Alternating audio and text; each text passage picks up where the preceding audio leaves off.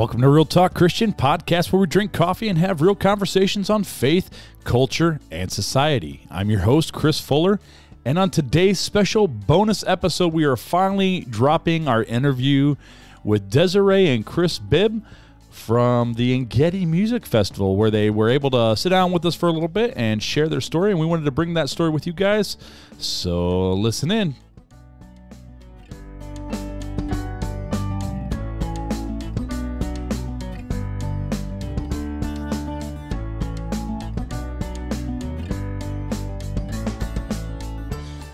So glad you guys can join us on this special episode of Real Talk Christian Podcast. My co-host is currently not here because he's in the process of moving to a new home. So I actually am going to go help him out here in a couple hours to do some moving, but I figured I would go ahead and drop this bonus episode for you guys today. This is a conversation that we had with Desiree and Bibbs while we were at the Gedi Music Festival back in July. So it's been about a month now, a little over a month since we recorded this, and life's just gotten the best of us, and so we haven't been able to drop it yet. But we're going to go ahead and drop it to you guys today. We're excited about it. It was a great time getting to spend those moments. I think it was about 20 minutes with Chris and Desiree, and just listening to their incredible story. So hope you guys enjoy this story and this journey along with us. Desiree Bibb. Desiree Bibb? And I'm Bibb. Bibb. All right. Yeah, put that microphone a little closer get to right you. on We're up here to it. Fuller hanging out at Gedi. We got our first guest in the studio. Desiree and Chris. And what a great name, because I'm Chris too. Chris Fuller. Chris Fuller, exactly. So, man, Chris is an iffy name. So what brought you guys, we were talking to Chris a little bit while you were away. What brought you guys to Gedi Music Festival, Desiree? The fact that they stepped out the year in 2020 and had it anyway with the COVID. And David is my old classmate from New York. Yeah, that's what you're saying. So you guys, have you guys just stayed connected throughout the whole thing, or? No, Facebook's been the whole reason. So that's why I saw that they stayed. They had the concert or the show, the revival weekend. Mm-hmm. They had it in 2020 because he's on my Facebook, and I know, and I see, wow, that's really cool. I want to do that. I want to step out in faith. So that's what we said. My classmates call me the class ambassador because wherever I go, I try to find somebody that's on Facebook or that's Facebook where they live. Don't we? Yeah. We've met them in grocery store parking lots and Steak and Shake, and so anyway. And you guys are out of Iowa. Mm-hmm. How long did it take you guys to get here? About 6.5 hours this trip. Chicago was kind of rough. So. Wow. And you guys are volunteering, right? Yeah. Mm-hmm. And so what are you guys doing then here at the festival volunteer-wise? Number of things. Yeah. Parking. I did ushering today. I did some security work today, and we love parking out there and taking parking admission. So when people come in and pay for parking, right? So we started that last year. Had a great time doing it. Awesome. We're the first people they see, so it's like, hi. You're the welcoming committee. Awesome. Yeah, pretty much. So how did you two meet? I want to hear the love story behind this. You really? You got time for that? I got time. Let's go. All right. So I, for a number of years, drove a tow truck, right? Drove a wrecker. So I basically picked her up on the side of the road. Literally. You legit picked your wife up on the side of the road. If that wasn't God ordained, I don't know what was. I know. It's an orange wrecker, and I love orange.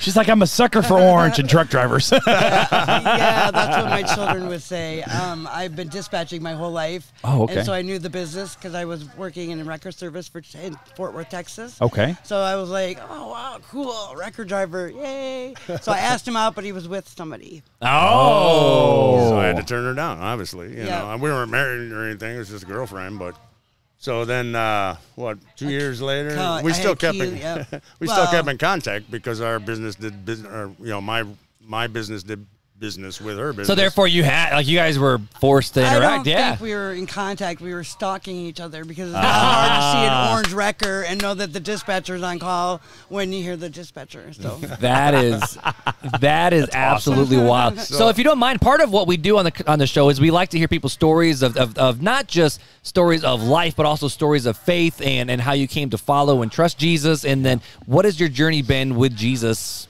going forward with that? Well, why don't you talk about how you had faith? So we got together. It took us a couple times, the key unlock and whatever. And so he asked me to marry him, and I was like, oh, okay, yeah. And then I got cold feet. And I broke up with him for 9 months, and then I went out to a friend of ours in the country, and I prayed and prayed. God's like, I gave it to you. Hello, stupid. And so. That's hilarious. That's like the lifeline. Yeah. Hey, send me a lifeline. I did. I sent you 6. I sent you Chris in a big orange wrecker. Very true. You know what a wrecker is, too, don't you? You're excited. You're a truck guy. So I went with him and went to him, and I apologized, and he's like, okay. I said, what? He's like, I want you back. I'm like, why would you want me back? I mean, so we got back together and we got married a month later. Wow. And how many years ago was that? 11. We met in 2008 and we got married 2001. Yep, 1/1 of 11. So wow, January 1st of 1. So I can't never forget that. That's the nice part. That's the nice part. That's the real nice part. Like, oh, what's my? Oh yeah, I remember now. It's just counting back how many years, Yeah, right. Well, and our pastor, he had challenged us to stay abstinent during it. So we did. It's so wonderful when you know why. If anybody wants to do that, do it, because it really is a reason why we did. We've inspired a lot of kids and stuff. Yeah. We did a lot with drum corps. All our kids were in drum corps and everything, and a lot of kids are like, "How do you do it?" What? Just teenagers getting in, young, right? Because you guys were adults when you guys, right. Yeah. The day of our wedding, they're like, "Today's the day." I'm like, oh my god.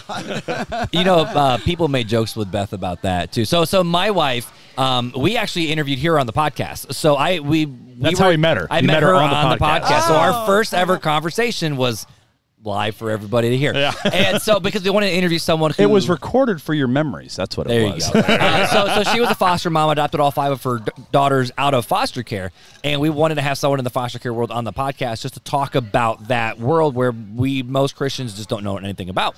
And so we asked a friend, and she's like, no, you don't want to talk with me. You want to talk with her, Beth. And so we got married, but everyone was so confused with Beth because she's a single girl. Started fostering at 24, I think is what it was. Never been married, never dated. I was her first kiss, and she was 28. And so there's so many people, the same idea of just being adults where it's like, how y'all do that? It's like, you do? Yeah. With the Lord's help? Yeah. There was reasons why we had to leave early, go home, and whatever. Yep. We kept it. Which is awesome because we just had a conversation around Christians and dating that we just recorded a little bit ago. Today. We were talking about that same thing of, it gets harder the older you get because, it's at the end of the day, it's like you're adults. You don't have to leave. Like, it's not like you're 16-year-olds, like your parents are kicking your boyfriend out of the house. Like, it's like it's 10 o'clock, go home. Right. Yep. No, we had to, I would tuck her into bed and then, just kind of bye. Give her a hug and then, get up and go, and we did until we lived apart. I had my place, she had her place. And even when we got our place, which was about a month before we got married, it was still separate. We didn't stay together or anything like that because, he challenged us and we talked about it and we're like, we're both married before, and divorced, and so we're like, well, this didn't seem to work before, so let's try something new. And thanks God, so it's really been strong because we've been able to focus on each other more than sex or anything like that. Rock and roll. Right. Yeah. 80s. Right. So have you guys been able to, you already mentioned it, using that testimony a lot for a lot of the kids in drum corps. Now, when you say drum corps, are we talking like straight up drum line, like marching band, drums? Like Drum Corps International. The International. Yeah, I knew a guy who did that. Yeah, over in New Carlisle. Don't call them a marching band. No, they're not part of a marching band. So how have you guys been able to use your guys' story specifically in drum corps with those kids that you guys are working with? Well, my daughter is a warden, so she was part of making sure that everything stayed the way it was supposed to as far as being abstinent, like making sure kids go home. We weren't afraid to tell them. No, we weren't afraid. We talked a lot of them, but a lot of them really, I think, brought a different level or different type of respect that they're not. Because drum corps you age out when you're 21, and so we had kids that were in their prime, if you will, right? It was 18, 19, 20, 21, and I had a lot of kids that knew us that grew into that. So they really were. I think it really said something to them in a different way that they weren't necessarily used to hearing. I don't think that they may have used it, but I hope that they will down the road, you know. So there was actually adult friends that we had that I was like, come on, you can do that. No, I can't. I'm like, yes, you can. So we don't never know where that led people. So we can only hope that. But that's that's what God called us to do, and that's what you guys did, and especially with you guys, because I'm divorced as well, and terrible story. Yeah. But so I get it, like being divorced and having 2 kids from a previous marriage, and then all of a sudden Beth enters the picture, and so I'm tracking. I am tracking full sail right now. Yeah. So if you guys could give a piece of advice to young couples that are maybe not even like teenagers, but adults that are dating and thinking about marriage, what advice would you give to them? Marriage takes 3. God first, and then the marriage, then you and me, right? I mean, we got to paste it on our wall, right? I mean, it's God's got to be first. Yeah. God's got to. And if you don't mind me asking, just from married man to married man, how do you guys do that? Like, are there actual? What's that look like for you guys? Like, are there definite intentional steps that you do to keep God in the marriage? God provides, seeing things like that, claiming it. God provides. God is with us. Hey, devil, get out. God's got this. We don't want you here.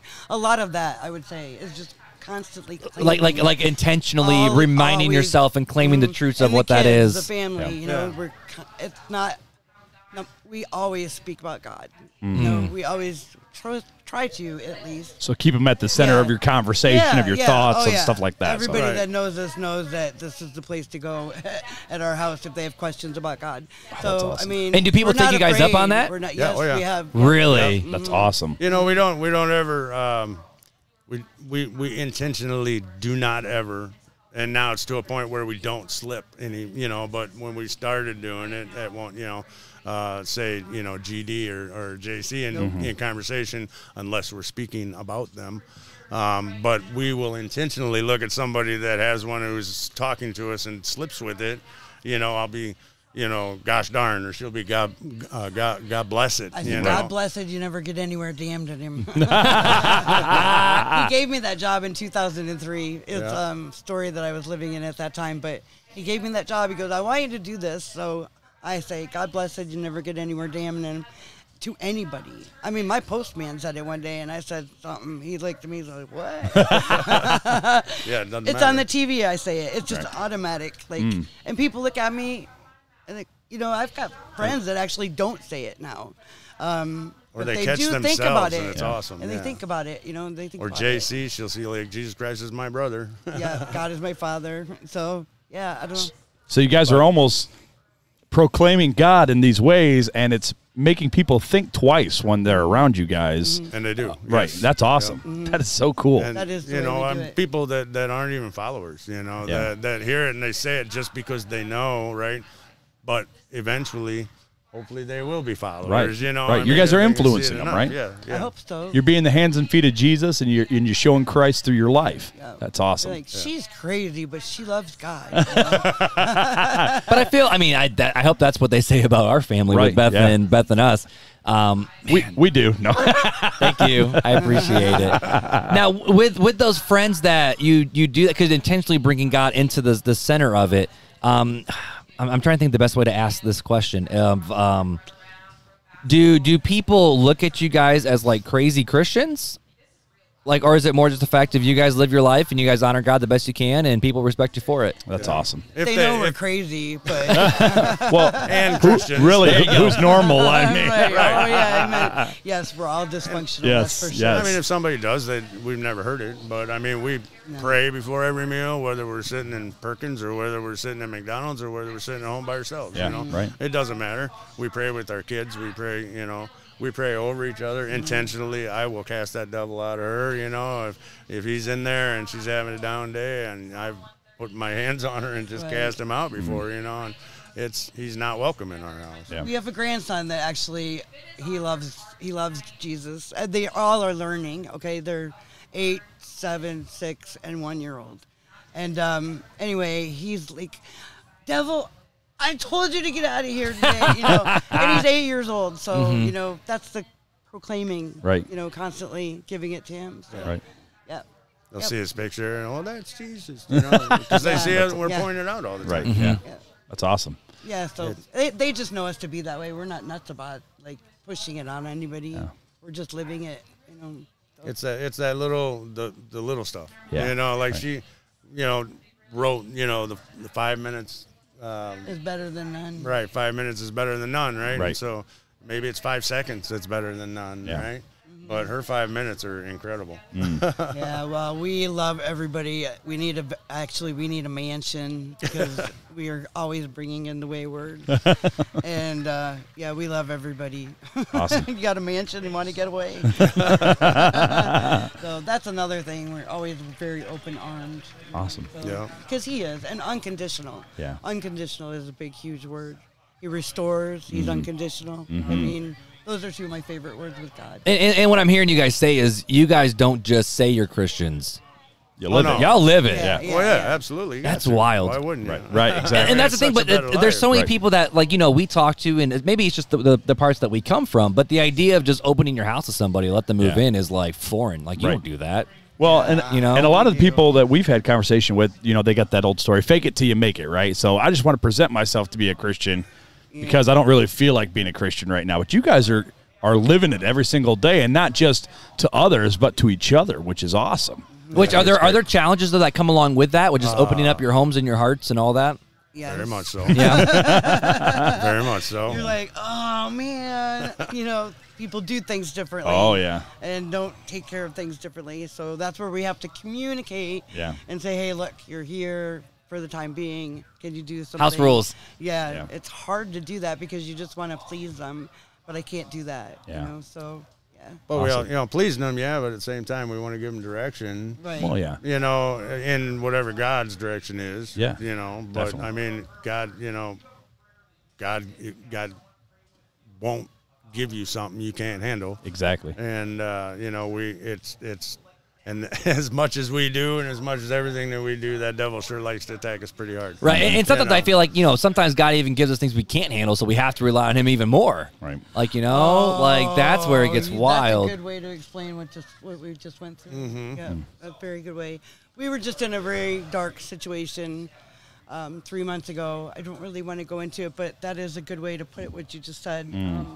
You gave us something really big, and it was like, at first, when it happened, I learned the difference between sobbing and crying, and it was really just very upsetting. Yeah. Very. And anyway, so I started thinking about it and asking God for help, and he was pulling me out of it. Every day was getting a little easier. And then last Thursday, I got a phone call from my daughter. Mom, I want to come home. So I got on a plane on Saturday, and she and her 4 boys and I drove her home. Wow. So, but you From know, Phoenix. it was such a big deal that it was ripped my heart out. Yeah. And I was like, I can't do this, God. I can't do this. You know, it's like I had to give it to him. Right. It was really hard. It was really hard. But it got better because I was like, okay, I can do this. You know, you are giving me this. It's going to be okay. I know they're alive and well. And that, you know, that made a huge difference. I kept giving it to that, okay, God, I know they're alive and well and where they're at. Yeah. Many people can't say that. Right. So it was a huge challenge. But I think that as I was growing into what he was wanting me to, he gave me the relief and gave me back my family, our family. But anyway, yeah, it was a big deal. Wow. So that was great. Thank you. love I it. needed to hear that. No, you bet.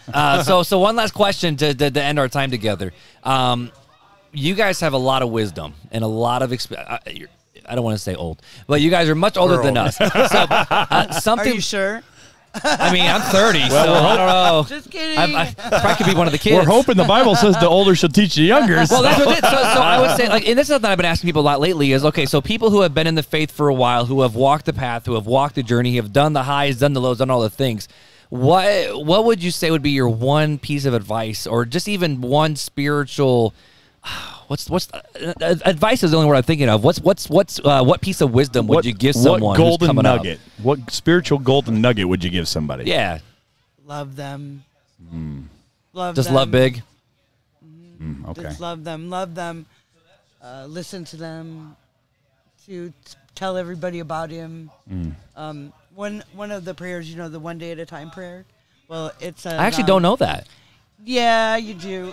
Do I? Yeah, don't we? What is it? It's the you hear a lot about tied together with sobriety and everything. Living one day at a time, accepting hardships, that's the pathway to peace. Taking as he did this sinful world, and not as I would have it, trusting that I will be reasonably right and supremely happy with him forevermore. So Holy cow. Those words I like that. are really good. It's the recovery prayer that they do at, why can't I think of it? Celebrate Recovery? Okay. How does it go? They do it there. They do it in a lot of Everybody recovery knows it. programs, but it's it's I can't think. see, you're putting us on the spot. You guys know the God grant me the serenity to That's accept it. the things Yes. I Yes. can't Yes. change. Yes. The Yes. courage to So- change the things I can, and the wisdom to know the difference. Right. That comes from that. That's the first part. Nobody Oh, knows okay. the There's second the part. whole rest part of that prayer, right? okay. And when you say it, yes, it is very powerful. Yeah. And because you're committing to I mean, really committing, and it just We use that in our wedding, but it goes, living one day at a time, accepting hardships as the pathway to peace, taking as he did the sinful world and not as I would have it, trusting that he will make things right so that I may live reasonably and happy with him for supremely evermore.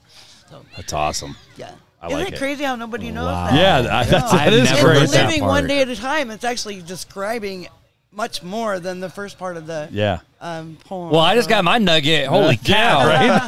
That was a good nugget. Is that a both good y'all's one. nugget, or do you got another nugget? I would say, and I say it a lot, right?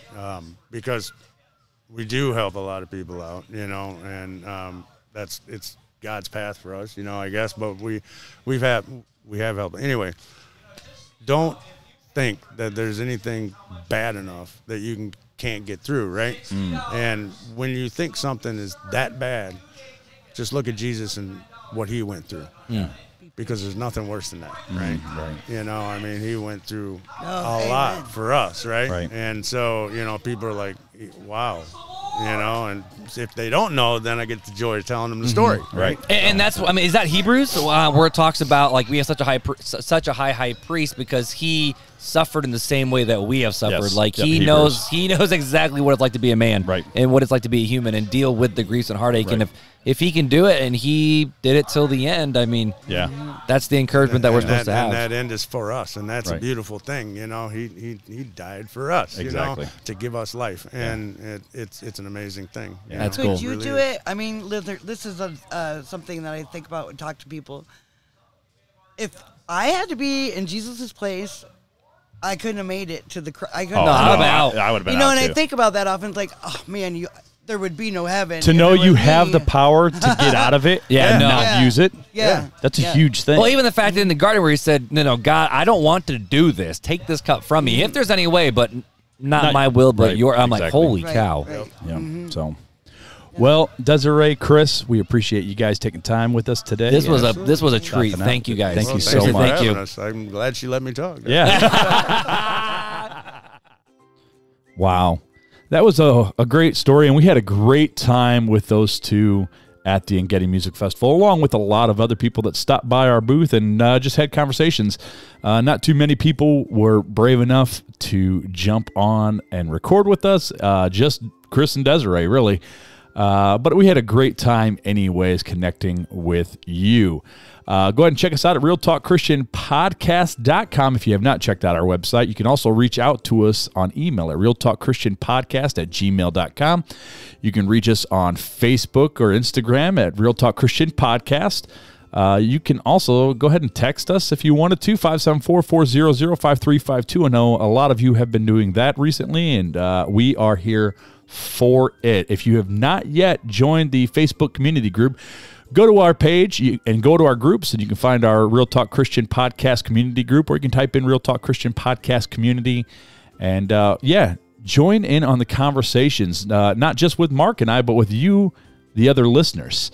It's been a great experience for Marc and I to kind of just sit back and join in the conversation with you guys rather than you guys always having to join the conversation with us.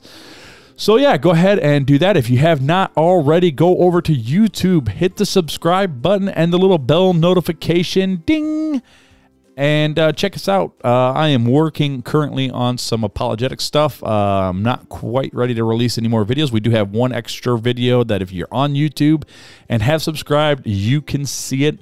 Otherwise, you don't know about it. Beyond that, go ahead and give us a review at Apple iTunes. Those help us get into the ears of other listeners. You can also leave us a rating on Spotify. Well, we hope you guys enjoyed this conversation. And until next time, take it easy.